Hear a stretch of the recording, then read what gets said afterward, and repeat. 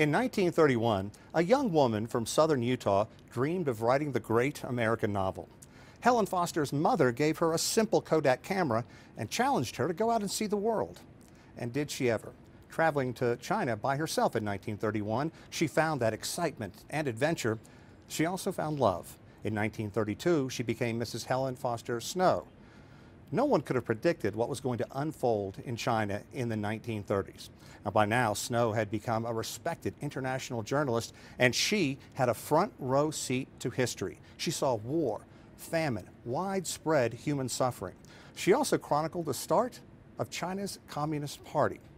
Because of her important work during that important time, she is a well-known figure throughout China.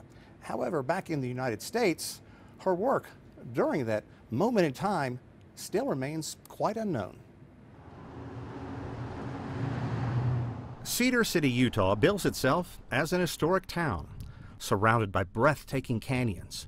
Early pioneers worked this red soil to mine iron. Here, at the entrance to the city park, stands a bronze statue, another important nod to history. One of the most important journalists of the 20th century that most Americans have simply never heard of, Helen Foster Snow. A fact her family readily admits. I would say Helen is the best kept secret between U.S.-China relations.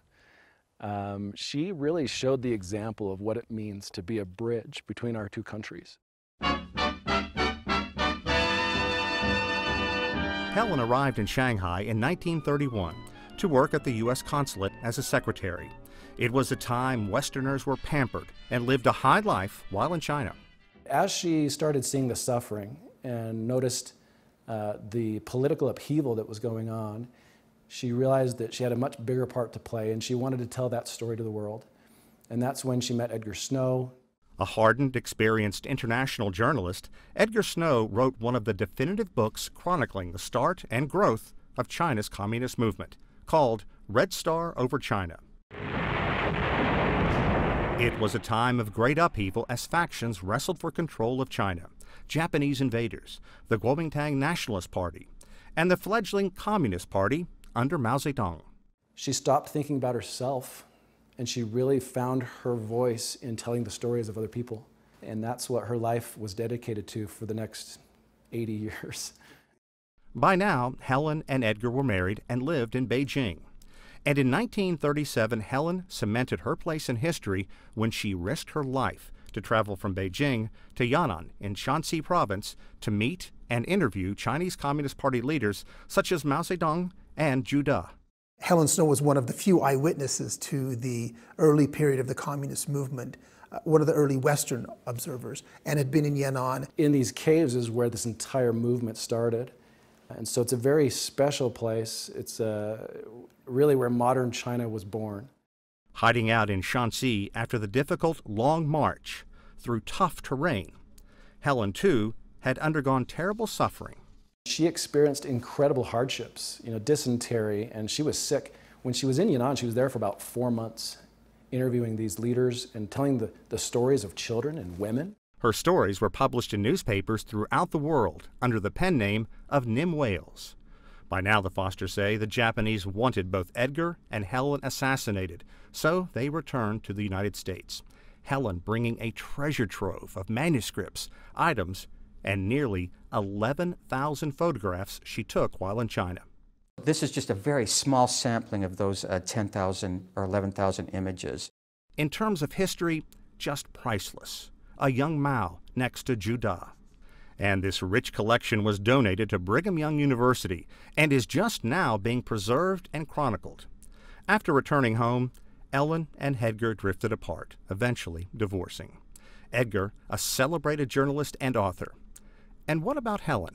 Partly because she was a woman, so during her time, she was not as recognized as Edgar. But even though, her contributions were very comparable, to Edgar's.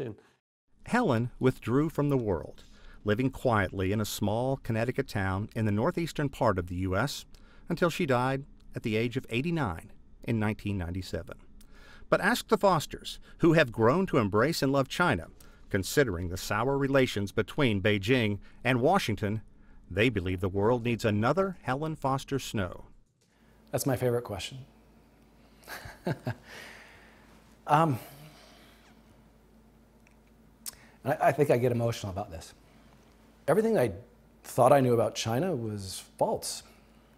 And then when I went to China and met the people and their hospitality and their personality and just who they are, you know, I realized they're just like me.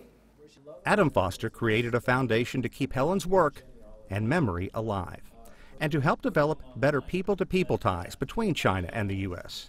He hopes when one day people ask, "Have you ever heard of Helen Foster Snow?" the answer will be, of course. What an amazing woman and an amazing story. Sean Caleb, CGTN, Salt Lake City, Utah.